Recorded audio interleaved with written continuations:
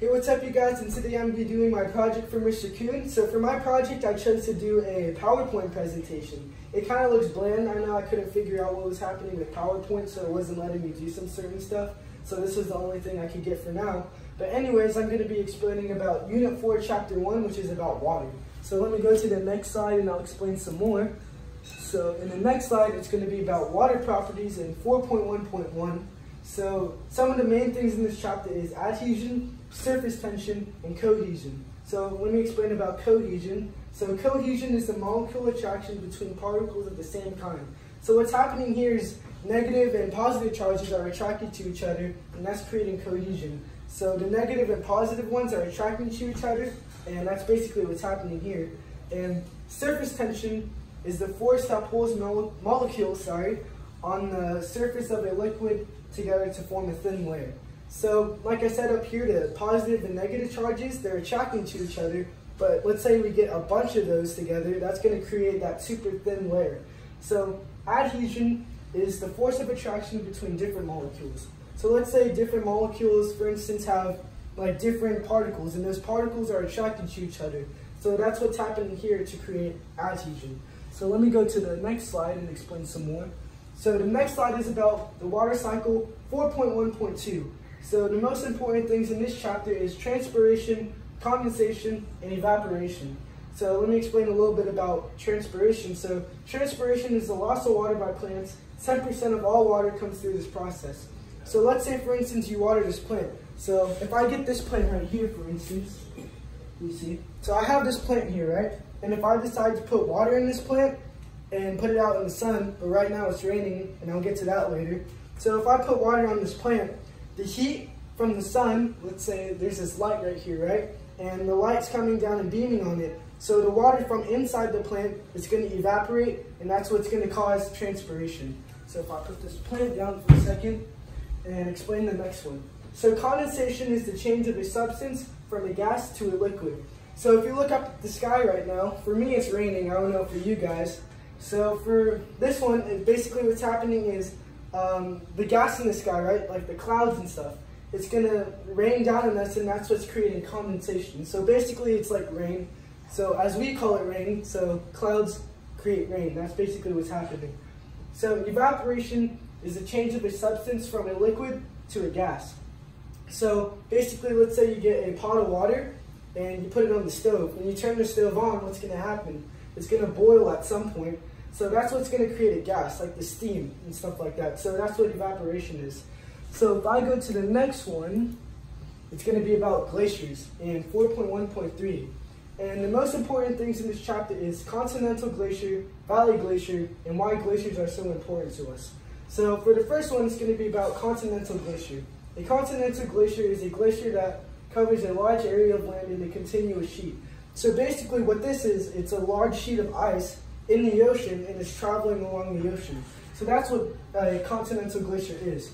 And for a valley glacier is a long, narrow, U-shaped mass of ice that takes shape as ice moves down a mountain and through a valley area. So basically you have all this ice, let's say maybe in Antarctica. So in Antarctica there's going to be like a lot of ice. And as that ice travels from the mountain down to the sea, it's going to create a certain shape, creating almost like a continental glacier almost, but kind of different. So that's what's happening there. So glaciers are an important component in Earth's water cycle because much more water is storage on the planet than is moving through the water cycle at any amount of time. So if you think about it, if you have a humongous like ice age thing going on, like a glacier, so if you like think about the Titanic, like that humongous thing that hits the ship, that has a lot of water in it. And if you melt every single one of those, that's going to create a lot of water. So that's kind of what it's saying here, because it's making up more water than the water cycle at any moment. So if I go to the next slide, I'm going to be talking about groundwater in 4.1.4. And the most important things in this chapter is the water table, the zone of aeration, and the zone of saturation. So for the first one, it's about the water table. So the water table is the boundary between unsaturated and saturated water, like in the ground. That's where it happens. So basically you have the water that's kind of clean and the water that's kind of dirty. So that's what's kind of happening there. And in the zone of aeration is the underground region where pore spaces contain air and water. So if you kind of look at a diagram and stuff, I don't have a diagram up here, I wish I did, but the diagram would show like places in the ground where like there's air and where it also stores water. So that's what's happening here in this one. And the zone of saturation is the underground region where pore spaces are saturated with groundwater. So like I said up here, the different places are going to store different things. So for this one, it's just going to be specifically storing water. Okay, and if I go to the next slide, it's going to be about surface water in 4.1.5. And the most important things in this chapter are a divide, a tributary, and a watershed. The divide is a ridge or other elevated region that separates watersheds. So basically what's happening here, it's like a big ridge or kind of like a barrier, and it's separating like where the water's going and stuff like that. So a tributary is a stream or river that flows into another large stream or river. So let me kind of explain what that means. So if I have a large stream here going straight, and then there's another one coming from this one is going to be the tributary, just like kind of like a secondary stream that's forming into the bigger one. And a watershed is an area of land that drains into a particular river system. So let's say, for instance, I don't know how to explain this to you good, but I have a deck right here, and the deck has a bunch of water coming from it because there's a bunch of rain going on. And then on top of that, on the lower bottom of that is the ground. So that water is seeping into the ground. So that's kind of what's happening here. And let me explain the next one. So this one's going to be about rivers in 4.1.6. And the most important things in this chapter is a mature river, an old river, and a rejuvenated river, and a youthful river. So these are 4 things. So I'm going to be explaining a mature river first. So a mature river is a meandering river located at a low elevation. So kind of like if we have, it's not a river that's like up here in the mountains, for instance, but it's a river that's going to be located lower, on the lower section. And an old river is a slow-moving, flat river. So it's kind of like, if you think about like an aqueduct, the aqueduct is moving fast. But take the shape and like the size and like the flatness of it. Imagine that aqueduct is moving like super duper slow. That's basically what this is. And a rejuvenated river is a river with increased stream gradient and power to erode. So basically what's happening here is the stream has like a ton of power and stuff like that. And so that's what's happening here. It's like super kind of fast and stuff.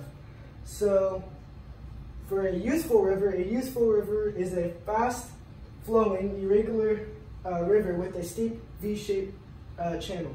So this one is like the super duper fast one, like that's moving super fast and stuff like that. And it has like different shapes and stuff. Like for instance, it has like a V shape and it's super steep too. So that's what's going on here. And if I move over to the next slide, it's going to be about ponds and lakes in 4.1.7. So the most important things in this chapter is lake formation, lake temperatures, and pond formation. So let me explain about lakes first. So lakes form when the glaciers melt and water filled with those depressions forming lakes. So let's say you take like an area of dirt. So if that dirt has like, let's say a carved out like kind of bowl inside of it, and I don't know, it probably happened a long time ago. So let's say over in a certain like super cold area, but then that water travels from the glaciers, it travels to that dirt region, and that's where all the water's coming in. So that's kind of what's happening there. And the temperatures of lakes are affected by the depth or sunlight infiltration. So for this one here, it's like, let's say the carved out thing is super like shallow. For instance, like I could just walk in it and it's not even up to my waist. So that's what it's talking about.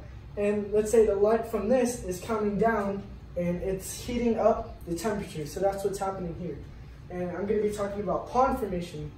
So pond formation is formed almost the same way that lakes are formed. So like lakes are formed from glaciers, and maybe that's the same reason why ponds are formed. It's basically just the same thing. So if I move on to the next slide, okay, it's going to be about dams and reservoirs in 4.1.8. So the most important things in this chapter is sorry, I can't say it correctly, hydroelectric power, a levee, and a reservoir. So hydroelectric power is the electricity produced from the power of moving water. Okay, so let's say, I don't know how to explain this too good. So we take like the super fast river that I was explaining. So that super fast river that's like moving super fast, they're gonna put a machine there, and as the water goes through that machine, it's gonna turn, and that turning is gonna create like electricity. And so that electricity is used for like the lights that are coming down in my room right now. So, and for the next one, a levee is a structure built to prevent a river from overflowing. So it's kind of like a dam almost, like how it's like storing the water almost. But if like a river is super fast flowing and stuff, you don't want that water to like flood somewhere and that water to like devastate an entire area. So I'm going to be explaining a reservoir. So a reservoir is a natural or artificial lake used to store and regulate water. So that's kind of what I just said earlier about a dam. So the dam is storing that artificial lake water, and we use that stuff for like certain purposes like plumbing, for houses and stuff like that, like the water used to hose and stuff like that. So that's what's happening here. And so let me go to the next slide, which is the last slide. I can't pronounce it correctly, but eutrophication. So the most important things in the chapter is algal boom, the dead zone, and this word. So algal boom is the explosive growth of algae caused by too many nutrients in the water. So let's say, have you ever looked at, like, I don't know if you have or not, but like the bottom of a ship. If you look at the bottom of a ship, there's going to be like a bunch of like algae and stuff like that. But imagine that, like, but 10 times greater. That's what's happening here. And for the next one, it's going to be about the dead zone. And the dead zone is an area that has depleted of oxygen by eutrophication. So let me explain what eutrophication is. I didn't want to put it like right here because I want to explain it from the book because it will make more sense. So if I go over to the last part of it, which is going to be right here. So eutrophication is the process by which nitrate or phosphate compounds overrich a body of water and deplete its oxygen. So basically like a bunch of chemicals and stuff is like coming into here and stuff. So I'm going to kind of show you like the picture from inside the book. That's what it looks like. And that's what's happening there. It's like, it's just depleting it of all this type of stuff. And it's causing things maybe to grow, like sorry, not to grow, the opposite of that, to die. So that's what's happening here. So that's all the chapters for chapter 4. Yeah, you guys already know. So basically I went through everything there is to explain about all this stuff, and that's kind of it. That's kind of my presentation. I hope you guys enjoyed, and maybe I don't know if I will, maybe or not make more stuff like this if I'm bored. Anyways, I hope you guys enjoyed.